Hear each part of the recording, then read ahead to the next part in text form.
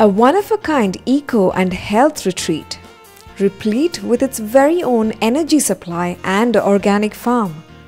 Our native village invites you to lap it up in the heart of sustainability.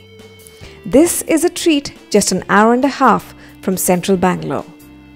Meet Ram Kumar, the founder and creator of this little beautiful world. It all started more than 22 years ago when we acquired the piece of land to heal my father-in-law. He was a shippy and he had gone through an open heart surgery. We didn't want him to go back to sea. So he said he'll become a farmer. So we acquired that piece of land to heal him. And down the road, he lost his kidneys because he was a long-term diabetic. So, we had to stop farming, and friends of ours owned the adjacent piece of land, and we were doing the whole thing together. They built their house there, a beautiful 4-bedroom farmhouse. We were going to build our house here and live happily ever after. That was a script that we had written. But the script didn't quite play out that way. And we stopped farming, and friends of ours, they were Australians, they wanted to go back, so we acquired that piece of land. So one day my wife and I realized that we were proud owners of 12 acres of land, a beautiful farmhouse, and up to our eyeballs in debt. We'd been living outside the country for 17 years. Our heart was always in India. And we always wanted a little village pub, a little village inn, when we retire, kind of a romantic, on the farm kind of an idea. The original idea was 6 little tents behind our farmhouse. That's how originally, the whole thing started. And one thing led to another, and it's a 22-room retreat that you see now. But there were some very, very clear base level principles that we were not going to compromise on. One of it was in terms of sustainability. Yes, I mean, I've been to the retreat, so I know that you've got your own windmill and you generate, I think, about 70% of the energy that you consume. That's right. And almost all, the food that you consume on the retreat as well is produced, on your own farm, which is beautiful, and it's all organic. Yes. I dreamed up of a model where man is self-sustaining, where we didn't have to depend on anybody for for our subsistence. So that's how the dream started, and that's how we went about it. And our native village is the first manifestation of that dream of self-sustainability. Ram, could you please describe, the concept, the idea of our native village? Our native village is all about trying to bring back that concept of sustainability. So at a gross level, at an environmental level, to say that, we can live in a self-sustaining manner. So I'm not going to go to the extent of, the Gandhian principles of frugality and, sitting on the floor and eating only nuts. And no, that's not the extreme I'm going to. Within the creature comforts that we're all used to in life, can you have a living structure which is fully sustainable? So there are 2 aspects to our native village. We describe ourselves as an eco-retreat for holistic health.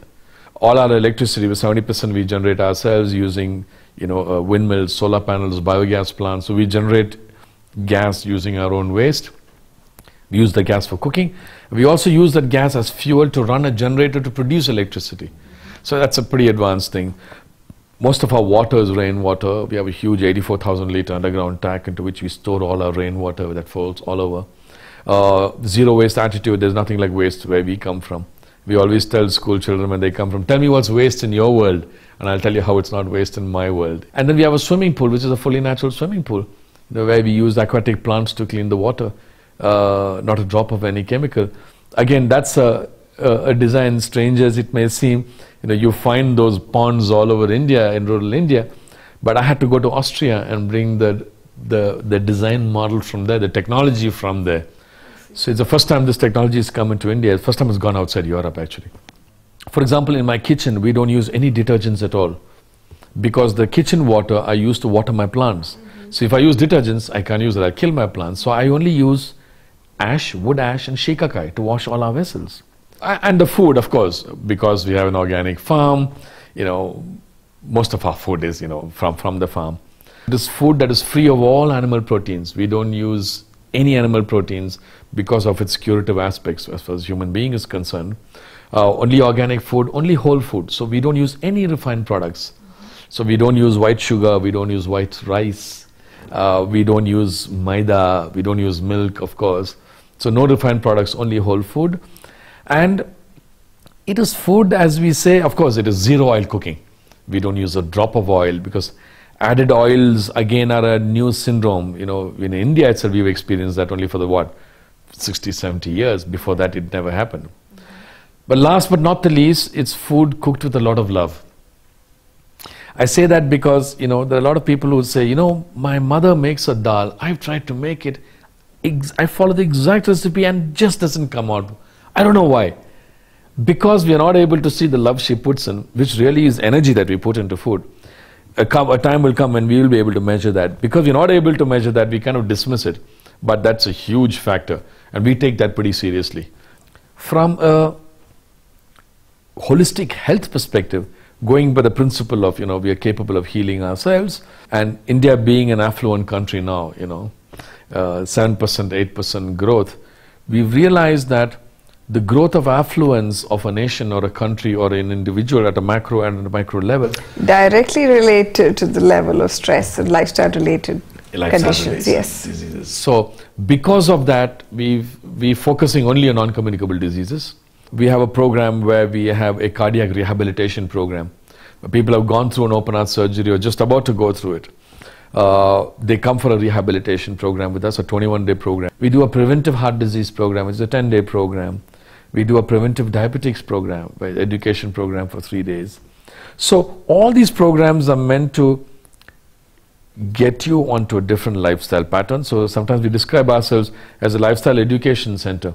So you can see, so from a world level, environmental level to the human level, we've created the platform for sustainability so that people can come see it and say, oh wow, this is also possible, is it? Open the mind to a whole world of possibility which we've shut down because of advancement. And not just see it, I think once you go in there, absolutely. I mean, I stayed a night, I stayed a day and a night. So I've consumed the oil-free food, you know, and the products were all, the food was organic. It was made right in front of me in your kitchen, and I've had your, you know, fresh from the garden hibiscus tea, which I completely relished. So I think it really does sort of open your eyes up.